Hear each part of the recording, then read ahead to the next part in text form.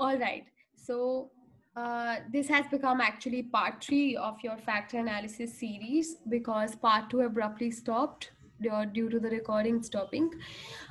So we were here. So I was explaining about the rotation methods, and I said that there are two ways in which you could adopt rotation methods. I'd explain about orthogonal and oblique. So orthogonal has three types: varimax, quantimax, and equimax. However, oblique has direct, oblimin, and promax. See, it has been a practice that, varimax has suited almost everything. So the most common method is varimax, also short for variable maximization, variable maximization. So we're going to use this only. So this particular method, that is varimax, tries to redistribute factor loading such that each variable measures precisely one factor ideal scenario. So basically, what we would get in our rotated component matrix is one factor ideal scenario. That is, each variable will load meaningfully on one and only one factor. So you see here that the variable 1 now loads on only the second factor, that is 0.740. Now second variable loads on first factor. Likewise, each of these variables are going to load on only one and only one factor. So rotation is identified for simple interpretable factors to make loading clear and create a simple structure. So as you saw, that this component matrix did not have a simple structure. Each of your variables were loading, they were having cross loadings, most of the variables. So that complicated our interpretation. So now rotated component matrix is the one you should be interested in. And this will allow us to give some very interesting results. So basically this is going to answer our question that which variable aspects which aspects are represented by which factors. So now is the time that we try to interpret each of our factors.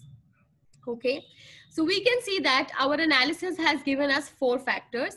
So this component or factor is one and the same thing. I've been telling you this, I think, repetitively.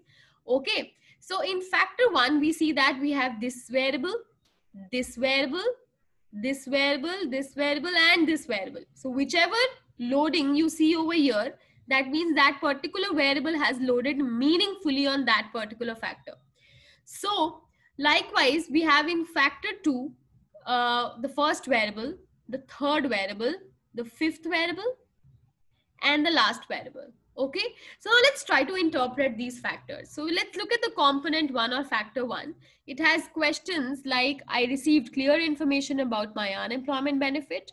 It's clear to me what my rights are. It's easy to find information regarding my unemployment benefit. I've been told clearly how my application process will continue.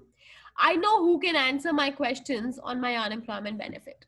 So more or less, can we say that this component can be named as a component explaining clarity of information?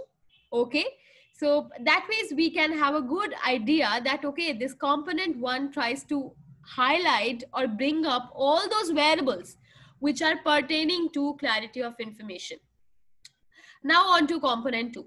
In component 2, we have variables like client's privacy is taken into account, reception desk staff are friendly, I feel I'm taken seriously, and then the letters I receive have an appropriate tone of voice. So I see that, component 2 can be named as the component pertaining to decency and appropriateness.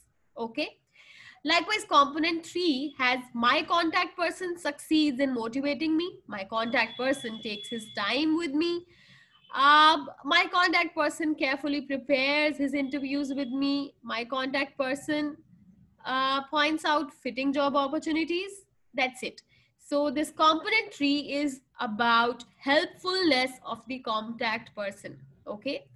Likewise, component 4. Agreements with me are followed through. I have clear agreements about the remaining procedures. My contact person always does what he or she promises. So there's a promise element in it and some agreement element. So we can say that the last component is about reliability of the agreements. Okay. So that's great. We have successfully understood our rotated component matrix, which allowed us to understand how does my each factor look like, how can I really look at each of my factors in particular. Now on to commonalities.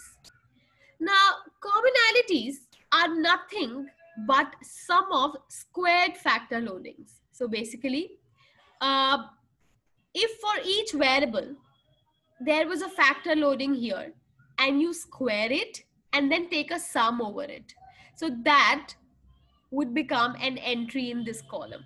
So each variable has a commonality against it written. So this means that commonality is nothing but the proportion of each variable's variance that can be explained by the factors.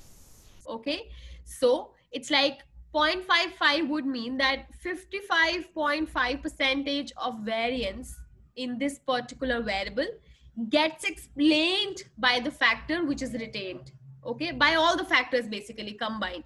So commonalities means all the shared information between all the factors which try to explain about this particular variable. Okay, initially it's one, but after extraction, since this variable got extracted to some particular factor, then the amount of variance in this particular variable which got explained by that factor was this much, 0.555. Okay, so variables with high extraction values over here means that, you know, these variables are well represented in the common factor space. However, if the variables have a lower value, these are not well represented. So as a rule of thumb, we say that a commonality of less than 0.4 does not contribute much to the underlying factors. Okay, so that was about commonalities, which is nothing but the proportion of each variable's variance that gets explained by the retained factors. So we have a value against each of the variables here. Now in the next video lecture, we'll talk about our last important tables, that is total variance explained and the scree plot.